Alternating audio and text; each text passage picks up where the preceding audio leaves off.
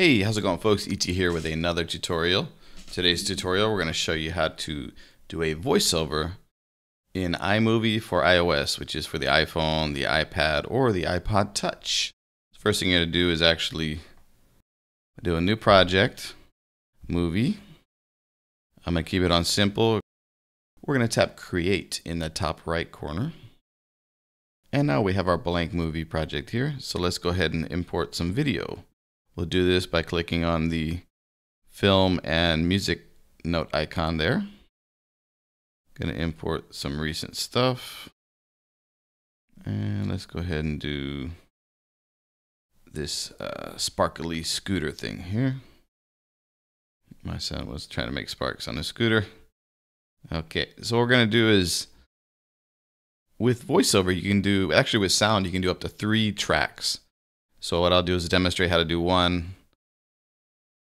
or two voiceovers, then I'll actually throw a music at the bottom as well, just so you can have an idea of how to edit and how to add voiceovers and sound. Let's go ahead and tap on the microphone on the left side below Done. And what you got here is a little gauge or meter that kind of tells you if you're maxing out. Try to stay in the greens with a little bit in the yellow, but try not to hit into the red area. Okay, now we're going to tap record. It's going to give us a 3, 2, 1 countdown, and we'll start recording. Blah, blah, blah, blah, blah, blah, blah, blah, blah. And you see the red area at the bottom. That's actually letting you know that it's actually recording. We're going to hit stop. At this point, we can actually either cancel, retake, review, or just accept the video. We'll go ahead and sample that. So let's do that, retake. And it starts to count down immediately, so be ready. Blah, blah, blah. This is a test. Thank you very much. And then we're going to hit stop. So if you hit review, it'll start playing the voiceover clip that you just recorded. And you have stop and the ability to either retake or accept. If you accept, the changes are actually accepted. Okay.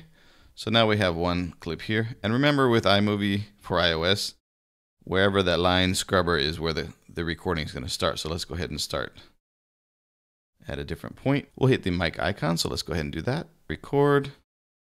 3, 2, 1.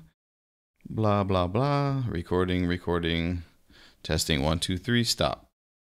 Okay, now you'll notice we actually have 2. Go ahead and accept that one. We have 2 sound clips here overlapping.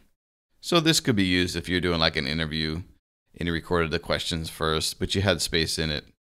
And then the other track, you had the answers, so you can kind of line them up the way you like to. Let's do one more thing. We could record another voiceover, but also we could add some music below that. So let's go ahead over to audio by tapping at the bottom, audio. And I'll just grab a sound effect of applause, and we'll drop it into the timeline, hitting that down arrow. So now we have applause at the bottom. So let's try one more voiceover. Oh, sorry, too many clips already exist at playhead. So the playhead is where the line is, the scrubber line. But if we went over here, where there's only 1 or 2, we still have 1 more to go. Hit record, and actually record some sound and keep it in the play line. So it's good enough. 3 voiceover clips is more than enough, I think, in my opinion, for a mobile device such as the iPhone or the iPad. Let's go ahead and stop. Okay, so that's it, basically. You just find where you want to start your voiceover in the video, and then you tap on the mic. Make sure your levels are good. You're close to the mic, you're not peaking, you're not too loud. And then you hit that record button. Wait for the timer to start, and then it's recording. And when you finish, you hit stop, and you can either retake it, review it, or accept. Okay, thanks a lot for watching. Don't forget, subscribe, thumbs up, share with all your friends and family, and we'll talk to you guys next time. Peace and aloha.